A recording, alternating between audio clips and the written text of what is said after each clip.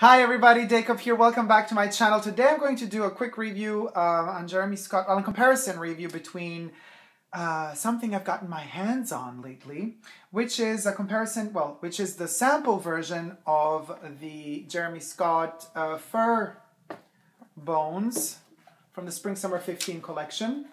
This is how these babies look like. Very furry and fluffy. This is the retail version of them. You got your Jeremy Scott logo there. You got this furry, ginormous, furry, fluffy tongue, and you have the tree foil coming out there. For whoever hasn't yet and wishes to, can check out my review on these babies. Also an on-feet video, as well as a review of the shoe. Now, let's see how the sample looked like. And this is another example of how samples are so different sometimes from the actual retail model. Here it comes. Very different. I mean, there are similarities, but it's very different. The overall color of the leather here and here is slightly different. This is more mustardy yellow. This is a more light yellow.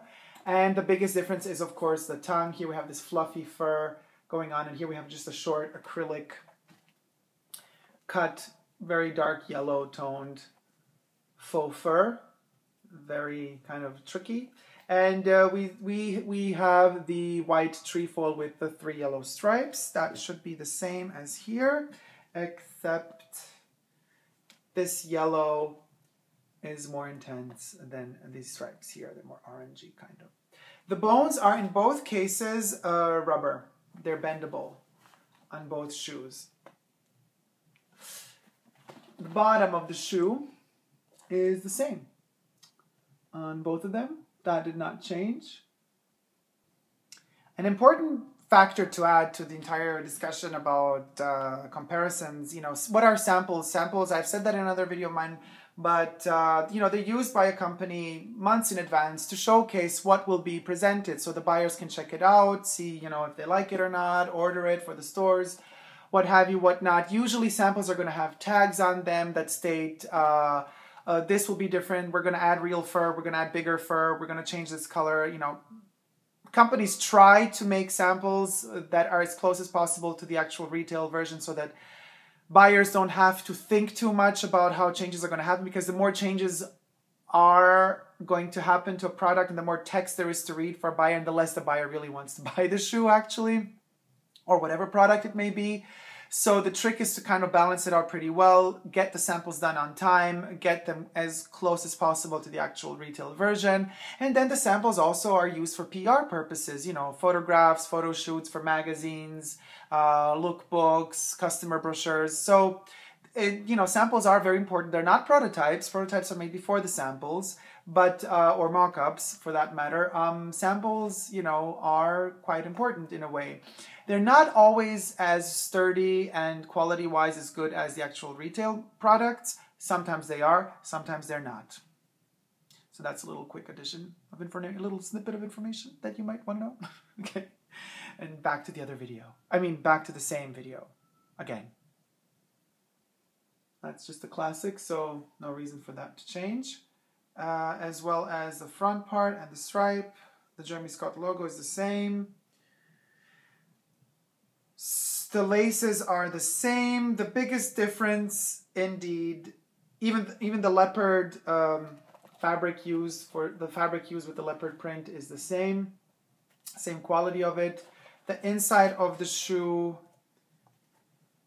the brown texture is the same. The brown fabric used here is the same. They're both made in Vietnam. Both the retail version as well as the sample version. And in both cases, we have the Jeremy Scott logo on the inside. You could see the white printed Jeremy Scott logo.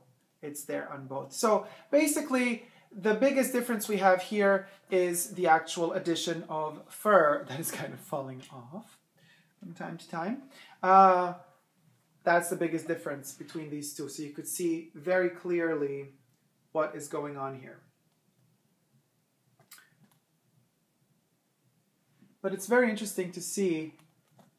So just that you know, if you come across something like this online and you're interested in purchasing it and you think it's a fake, it might not be a fake. It might just be a sample. In which case, however, it has to say sample on it. There you have it. You see here, right up there, it says sample. So that's very important to point out. What else? The outside has the Adidas logo. Yep. Everything else is the same. It's basically, mostly about the fur edition. There you go. I hope now we have enriched our knowledge a little bit as far as the Jeremy world of wonderful creations goes. I hope you liked this video. Give me a thumbs up if you did. Leave me comments in the comment section below. And don't forget to subscribe to my channel if you want to see more. Thanks for watching. Love you. Bye.